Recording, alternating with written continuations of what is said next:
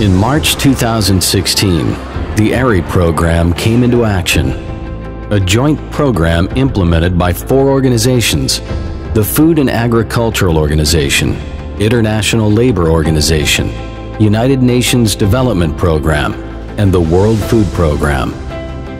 The objective was to make local communities more independent by coming together, so they can steer through risks and shocks from conflict in the area, and to make institutions more responsive and competent to meet the community's needs.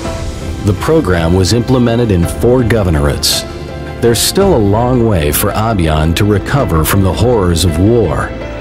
But with ERRY, the hope lives on, and the people of Abyan become more independent and self-sustaining. August 2016, the Enhanced Rural Resilience in Yemen program, or ERRY, reached out to Lesha Ab and 5 other nearby villages. They were involved in the election of a 30-village cooperative council in the Habal Jabir district. The main objective was to drive resilience and self-reliance. To date, there are 185 village cooperative councils, 1,393 members. Half of the members are women. The members were trained to prepare plans, define resources and priorities. A community resilience plan was then created and implemented. Female VCC members from other villages are taking critical roles, setting up a cleanliness campaign and raising awareness about the importance of education for girls. As part of a 3-year program by the UNDP, FAO, ILO, and WFP, the Enhanced Rural Resilience in Yemen program is one of a few programs that are behind this effort of many people helping each other out in crises by assigning community leaders and groups to tackle one crisis at a time, ultimately enhancing the self-reliance of rural people and communities and assisting them to deal with crises, risks, and shocks. One of the activities implemented by ERRY is to improve the condition of sanitation, specifically the sewage network and cesspools. This is integral in containing the spread of cholera. The well in the village has long been dirty and inappropriate for drinking. Waste is collected around the well because of the livestock used by the villagers that bring water from the well to their houses. It's part of restoring community assets that include water points, canals, markets, roads, and schools. In the span of 1 year, over 10,000 participants and over 2,000 households benefited from this program. As part of a 3-year ERRY program with the objective to enhance community resilience and self-reliance by the UNDP, FAO, ILO, and WFP, they now have access to cash, improved household food security, and more stable work since the crisis, giving hope to the rest of Yemen. Hodeidah now has the highest rates of malnutrition in the country.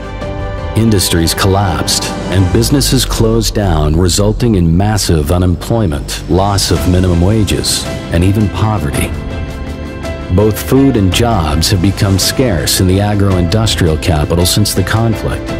The numbers are extraordinary.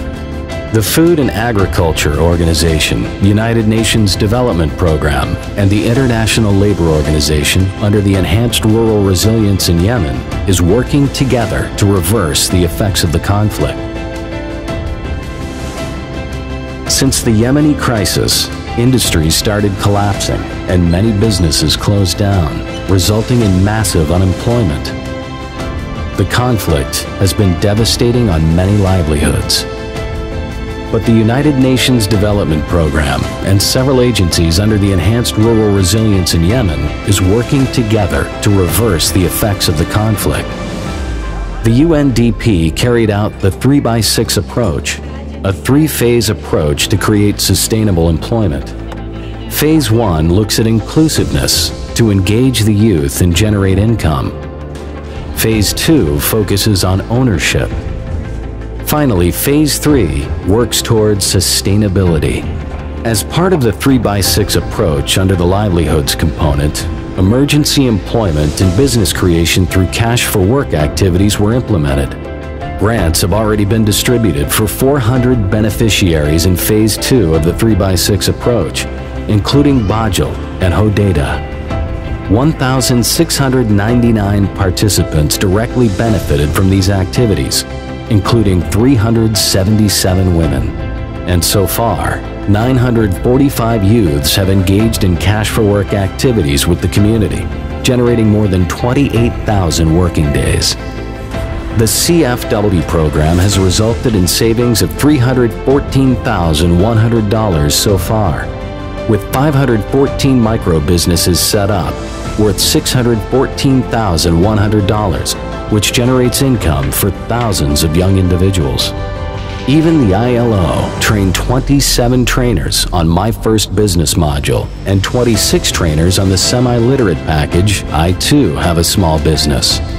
The trainers then delivered the training to 427 beneficiaries in targeted districts. Female entrepreneurs in Hodeidah were paving their way in business like never before.